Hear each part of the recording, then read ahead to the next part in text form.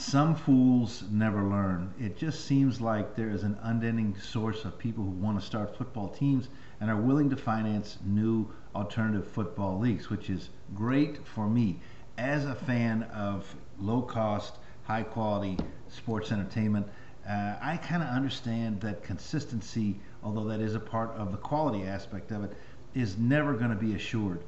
And I say that because, we have the United Football League now, which is ending its season kind of with a thud. It just seems like the excitement isn't there. It doesn't seem like there's much marketing going on during the season. And a lot of people just aren't aware that their championship season is coming up. Their postseason is coming up. I think there's one more game left. And they've got, one or two teams, really one team that's standing out that's doing great, and that is the St. Louis Battlehawks. I hope that they are not, the worm on the hook to get back into the NFL, to get St. Louis back in the NFL. I personally hope for the demise of the NFL. I just think it's an overpriced product that underdelivers and totally disrespects its fans. I actually just got a copy today of Vivek Ramaswamy's Woke Incorporated. Because the NFL used to really tell a story, and that story always included patriotism. That always included sort of a vision of what the teams were, and that was a part of the appeal. But now it is totally woke. I mean, it is the type thing where they are overtly disrespectful of their fans, and the reason they're overtly disrespectful of their fans is they're bringing politics into everything. That said, I think the Battlehawks specifically might survive the implosion of the UFL if that happens. But there's another league out there that they could slide right into. That is the Alliance, the International Football Alliance, which is going to have 5 teams in America, 3 teams in Mexico to start. Will they ever play it down? Who knows? But there's going to be the Huntsville Beavers. That's close enough to me that I could probably go see a game. There's the Tampa Bay Tornadoes. I would definitely be able to see one of their games. There's a lot of that going on. And I just wanted to bring up a couple things from the world of indoor football. And because indoor football is so much smaller, so much more niche, and it's, I think, so expensive that a lot of guys who want to play football, there's a lot of teams out there that are there to get guys film.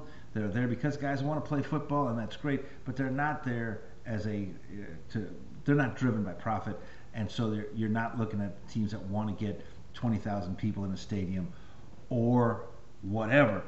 That said, Todd Wolkenhorst of the National Arena League said something on an interview with the Shady Sports Network. Those guys are doing great work, by the way.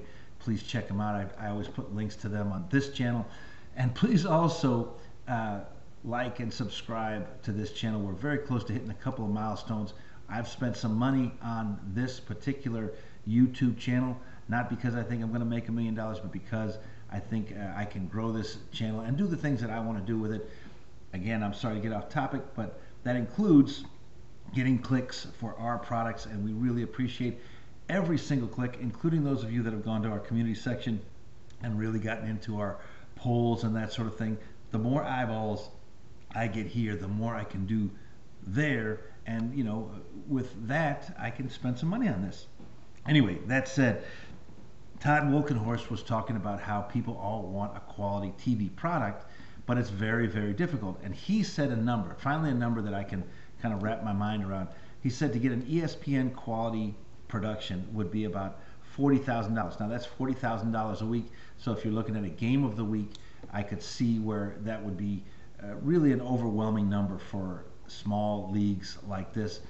But if you're listening, Commissioner Wolkenhorst or Commissioner Fisher or anybody in any of these leagues, I do think that there could be a centralized program. There could be halftime shows, even if some of it is pre-recorded, and you spend that money, you get some talent, you get some fairly recognizable talent. Again, I'm talking about everything from Rob Schneider to well, just anybody. I mean, get a comedian and get people in that maybe even people that are hawking something. I'm not talking about politicians, but I'm talking about local celebrities that may have nothing to do with football but would be entertaining. Of course, I'm a big fan of Elvira. To any schlocky horror thing, I would love to see that. It would definitely be doable. I know that I think it is the Predators who have the halfway to Halloween ceremony. So he's talking about that number, and that means, you and I, the fan, we got to go to a couple games. I mean, the commitment level that we have to support these niche sports has got to be kind of there. This year, the Vibe played volleyball here in Atlanta. I went to one game. I probably should have gone to two. It was not a great experience. It wasn't something that I really thought, wow, this is something that I can enjoy every week. I might want to be a season ticket holder or something.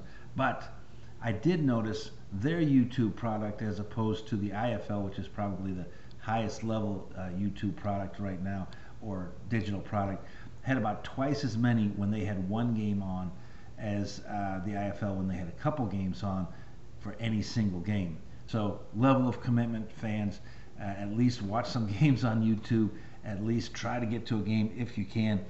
And that brings me to, again with the silly season, again with more people trying to play alternative football, there's going to be the Midwest Arena Football League, which right now is just a Facebook page. I don't think they even have a website, but they do have the Indiana Enforcers, whom have played in a lot of different leagues. They've been around for a long time. They went dark once or twice, but they're still there.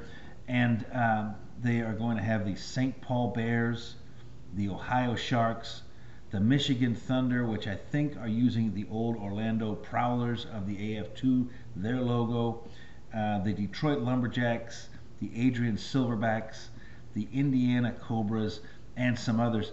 And then, you've got the Arena League, which I can't say has never played a snap now. The Harbor Monsters had a game, I think it was against the Dallas Falcons, whom are now becoming the Dallas Wolves, which implies to me that they are rebranding. Now, you can only have so many fan-friendly teams in Dallas. They've got a lot of teams there in Dallas, but maybe they're getting some financing. Maybe they're setting themselves up to be something somewhere soon. And they had that game. It looked like they had a pretty good turnout, or at least upwards of expectations. They start play next week, and they have already announced that they're going to have a team next year in Arkansas and another one in Wisconsin, Eau Claire, Wisconsin, I think it is. So for me, that's fun to watch. I wonder what you all think. Thank you again for all of the likes and clicks, especially those of you that have gone into our community section. Please do like and subscribe. We're about to hit some benchmarks here. It helps me. My purpose with this channel is, one, to get out the message for these alternative sports leagues, and also to drive clicks to my products.